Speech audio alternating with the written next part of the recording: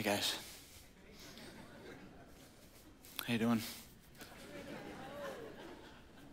I'm doing pretty good. I got this rash though, and it is like over my whole body, right? And the doctor said, don't scratch it or it'll spread. And let me tell you, he was right. Wow. I mean, it makes it uncomfortable even wearing these clothes right now, to be honest. I brought a picture of it in case you can't tell from here. I'm kidding. What kind of? There's no picture. I don't even really have a rash. Okay, just everyone can calm down. I do have to admit something though. I did break my regular glasses though because I fell asleep on the couch watching Office reruns. And the only spare glasses I have are like these old dad glasses from the 80s. And I need you not to judge me, but I need these to see my notes. And applause, spontaneous from the crowd. That is great. 1987 called, they want their swagger back. Okay, but the rash thing though, right? Like, does anyone here know someone who offers like just a little bit TMI? Like it's just a little over the top. And I sometimes feel like when it comes to this topic of authenticity, don't we tend to fit in like one of two extremes? Either like there's one camp where they're like, authenticity, vulnerability, that's like not really my thing, right? Maybe like deep down is sort of just a scary thing for you to do. And maybe on the other side, maybe you're just a person that every person that you meet in line to get coffee, you're just oversharing every life detail that you can think of. Now, obviously, authenticity is more than just sharing like personal data. But I think, though, that not only do we long for true, authentic connection, I think we're wired for it. In Christian theology, God is described as what we call Trinitarian, 3 in 1. And in the Trinity, we see that God himself exists in this constant, authentic community with himself. So really simply put, if we're made in the image and likeness of this 3 in 1 God, it makes sense then that at our very core, at the heart level, all of us in this room would desire for deep, authentic connection. But has anyone ever found that to be a little harder than you thought? Like real, true, authentic connection? Well, the Apostle Paul describes it this way. This is what he says. It says, from him, meaning Jesus, the whole body joined and held together by every supporting ligament grows and builds itself up in love as each part does its work. So he describes this as as a body, and as we do the work together, we grow together. So in this series, as John mentioned, we're calling it Next Level. And as a quick caveat, for those of you who are like sitting there thinking, finally, I'm gonna get some like pastoral advice for how to get out of the friend zone in that relationship, I'm sorry to disappoint. That's not what we're talking about. What we are talking about is cultivating and deepening those most significant relationships. Taking those relationships like below the surface of sort of like, hi, how are you? Fine, how are you? Like we just read though, Paul reminds us that in order to have these kinds of relationships, each part must do its work. This probably isn't a surprise to anyone here. Like this kind of authenticity, it doesn't just happen, does it? It's not automatic. You don't usually fall backwards into like deep, meaningful relationships. Last week we learned that next level friendships start with availability. But that kind of relationship doesn't just happen by being present and accounted for. Has anyone ever had coffee with someone who was like physically there, but they were like not so much there? They're either checking their phone or they're looking over your shoulder. Like being available, being present starts the process, but we have to go to the next step. We need to move to authenticity. Now, one story in the Bible that I think actually illustrates this pretty beautifully is the story of a guy named Jonathan and a guy named David. Now, looking at their story, though, it's actually a pretty surprising friendship. You have the son of a king, and then you have a shepherd boy. But there's actually a lesser-known story about Jonathan that I think sheds some light. In 1 Samuel 14, before David is even mentioned in the Bible, we find the Israelites in a pretty bad place. They've been defeated multiple times. Their army is small. Their king, Saul, had not brought the deliverance that really the country had hoped that he would bring. So the Israelites are kind of scared. They're sort of like in hiding at this point. And one day, King Saul's son, Jonathan, decides that he just can't sit by any longer as these enemies taunt him. Here's what it says. Jonathan says, let's cross over to the camp of those heathen Philistines. Really, the word heathen makes every threat just a little more intense, doesn't it? Which Philistines? Oh, the heathen ones, great. Maybe the Lord will help us. If he does, nothing can keep him from giving us the victory, no matter how few of us there are. Okay, so real talk, like not the most inspiring challenge, right? Maybe he'll give us the victory. Maybe we'll go and get slaughtered. No one really knows. So here's Jonathan's big plan. Let's head over to their garrison, and if they invite us up, that'll be a sign from God that God has given us the victory. That'll be our sign. So he goes with the armor bearer, and exactly that happens. The Philistines say, hey, come on up. We want to tell you something, more or less. And here's what happens. So as Jonathan and the armor bearer like head into battle, there's this massive earthquake. And the earthquake is so big and so unnerving that the Philistines believe that their army is actually way bigger than it actually is. And in their panic, they start fighting each other. So this earthquake has kind of thrown everyone for a tizzy. They start fighting each other, and the Israelites win the battle. And the Philistines are driven back to their own country. So it's kind of no wonder then that 15 years later, Jonathan would be impressed by David, who as a small, young shepherd boy is standing before the giant Philistine Goliath with nothing but a small slingshot and huge faith in God. In 1 Samuel 18, we read this. Jonathan was deeply impressed with David. An immediate bond was forged between them. He became totally committed to David. From that point on, he would be David's #1 advocate and friend. His #1 advocate and friend. As the current prince of Israel, I think Jonathan could have resented the fact that God picked David to be the next king. But because of Jonathan's selflessness, though, a beautiful friendship was forged. And through the years, David and Jonathan actually share really openly with each other. They share their fears, they share their struggles. It really is this like next level friendship, as surprising as it may be. Now, King Saul becomes so intensely jealous of David that like on multiple occasions he tries to kill David, which like time out, how many friendships would survive like the other friend's dad trying to kill them, right? Like it kind of puts a damper on things, right? Like holidays are a bit awkward in those households. But David still chooses to trust Jonathan. And here's the thing that I want you to really get this morning. David's authenticity gave Jonathan an opportunity to meet his friend's need. 1 Samuel 23. David saw that Saul had come out to seek his life. David was in the wilderness of Ziph at Horesh, and Jonathan, Saul's son, rose and went to David at Horesh and strengthened his hand in God. So there's a lot of just realism in this passage, right? So David's like, the king wants to kill me, and that's got me, I don't know, like a little bit stressed out. And Jonathan, Saul's son, doesn't just sort of like pat him on the back, right?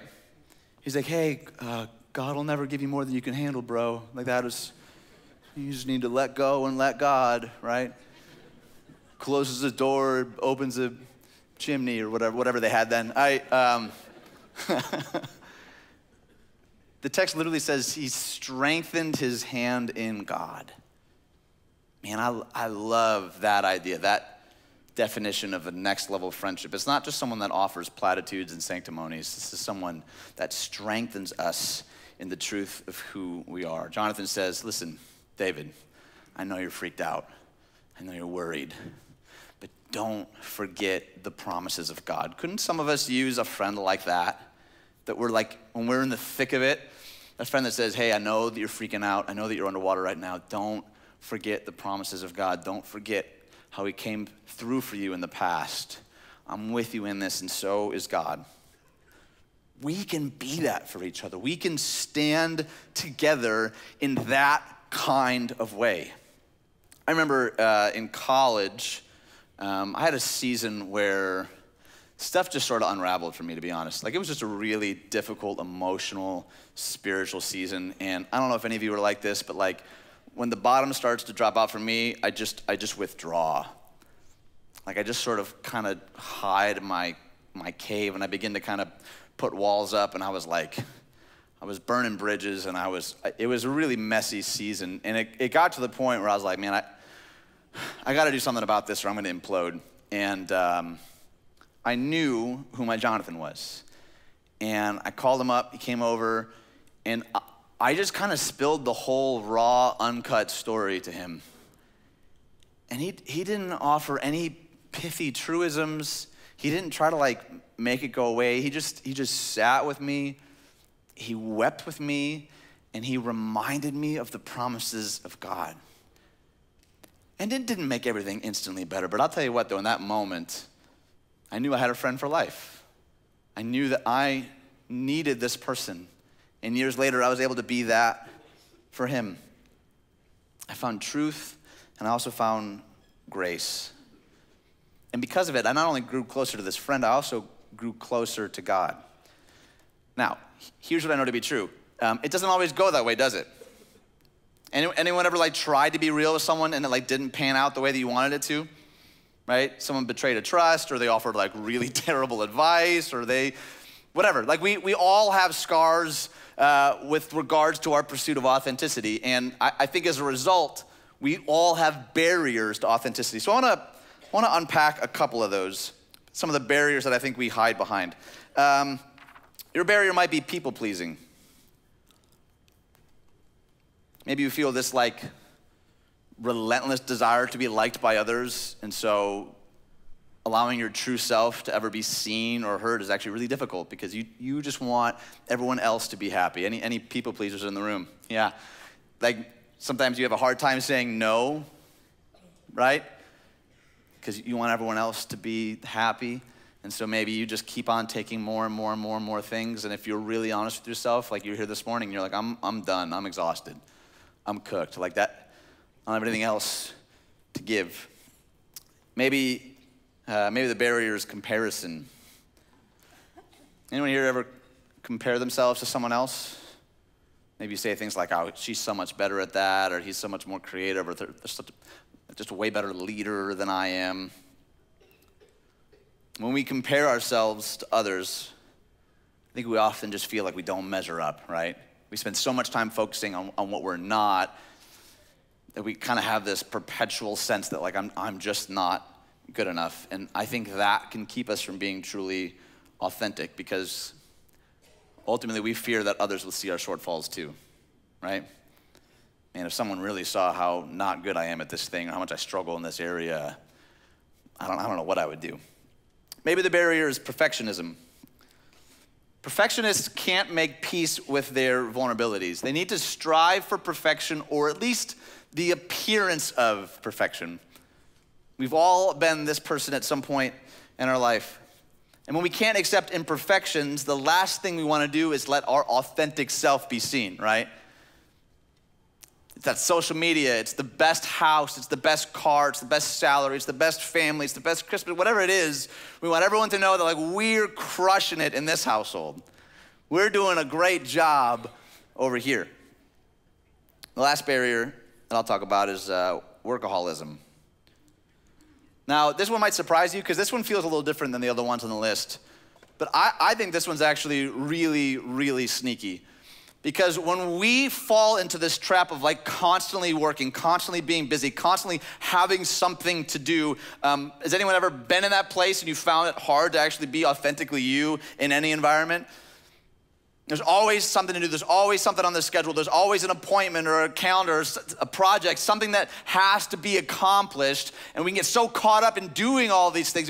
We really become a human doing and not a human being, right? Like you forget, who am I Actually, at the core of all of these, though, I think, is fear. It's the fear of being seen. So how do we actually work through these then? Right?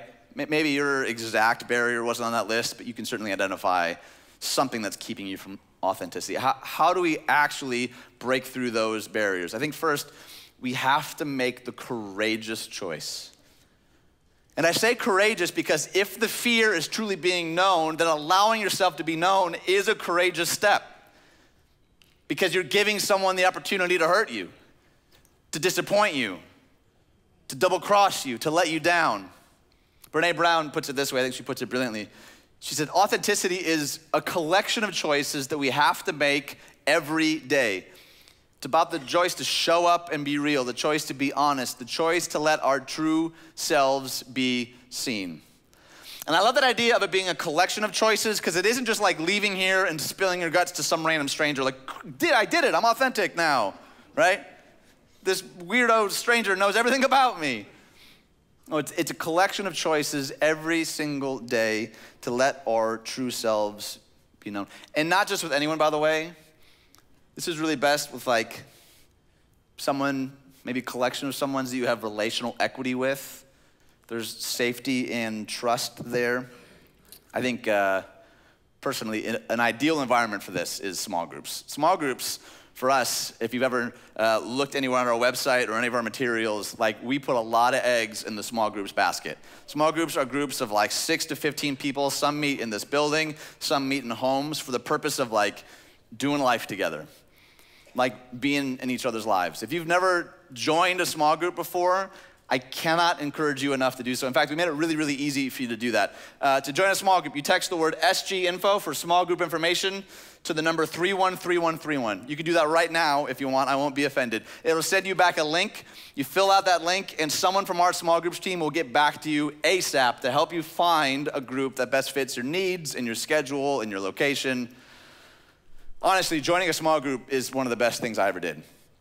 It's not always easy. Sometimes they, call me on stuff, get in my face. But it is absolutely worth it. So I want to challenge us to choose authenticity in 3 ways. The first is this. I want us to choose authentic emotions. Choose authentic emotions. I think authenticity begins by allowing ourselves to actually own what it is that we're feeling. Christians have this weird habit sometimes of like pretending that that is going on isn't really going on. Anyone ever like put on a church smile before? Yeah, you know what I'm talking about. You were like screaming in the van on the way over, but as soon as you walk through the doors, you're like, Christmas time. Me and my family with matching plaid outfits, right? Like right? The moment you get back to the van, what happens? Right. Exactly. Mom, are you here? Yeah. We go right back to what's really going on. Why do we do this to ourselves?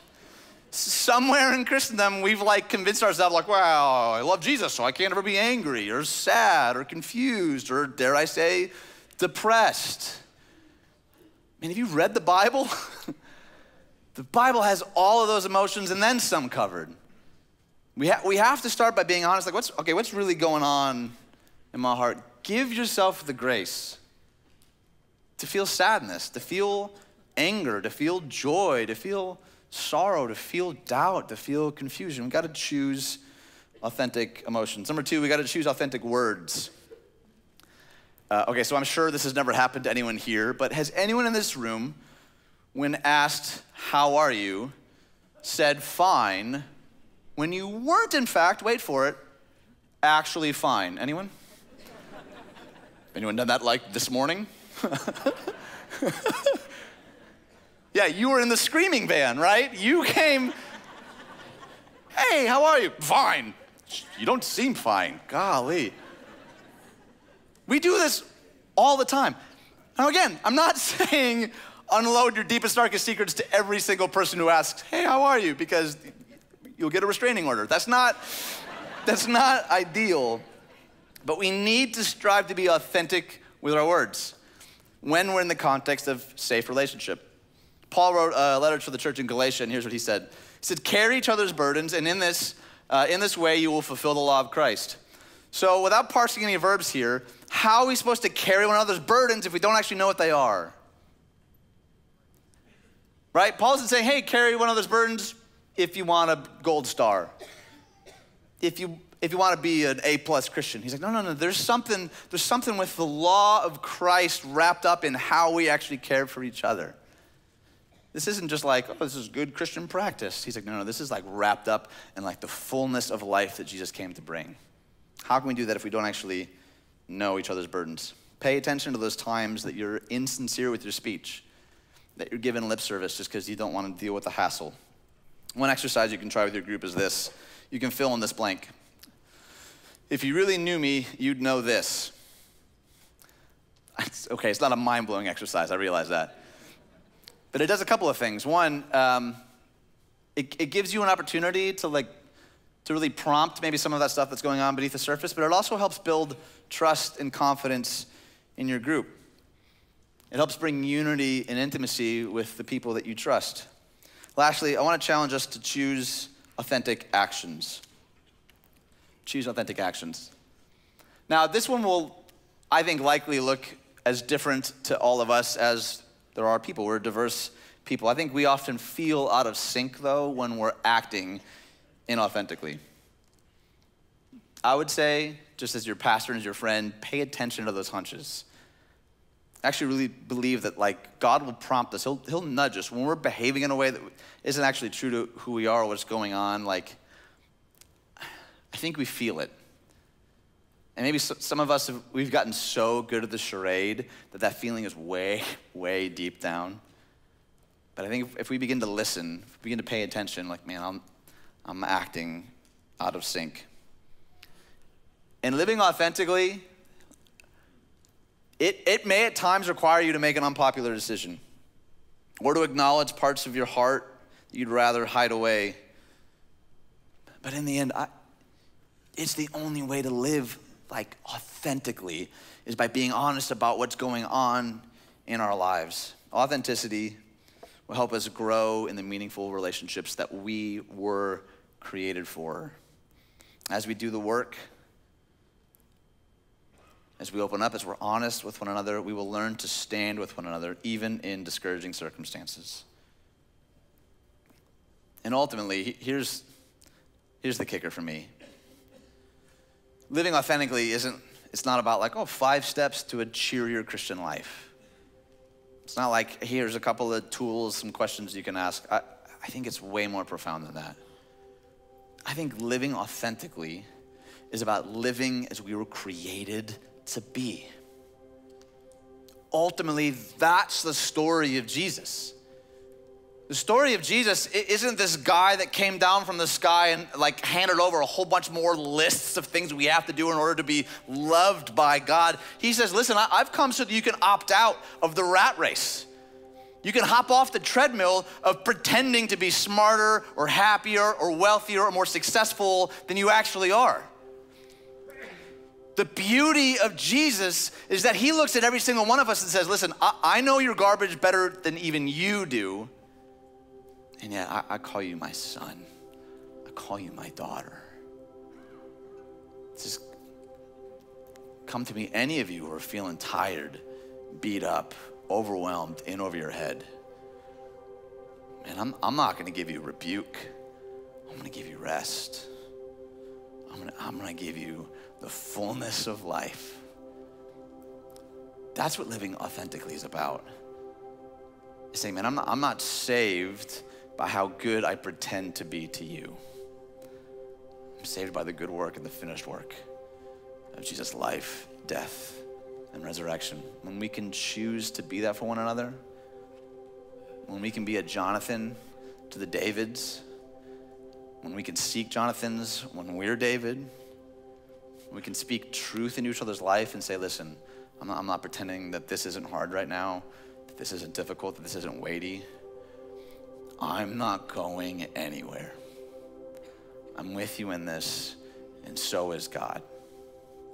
That's, I believe, where true authenticity begins. Let's pray. God, thank you that you invite us to a life that I think, if I'm really honest, I don't know that I would have had the courage to live on my own. God, and the freedom to know that there's not a single part of our heart that's hidden from you, that you see it all, and yet you love us with an unthinkable love. God, we know that we don't deserve that, and yet you give it to us freely in Jesus. What a miracle that is. Thank you, God, for loving us, for pursuing us, for being patient with us, even when we put up all our walls. Help us to be authentic with each other and with you. We thank you and we love you, and we pray these things in the beautiful name of Jesus. Amen.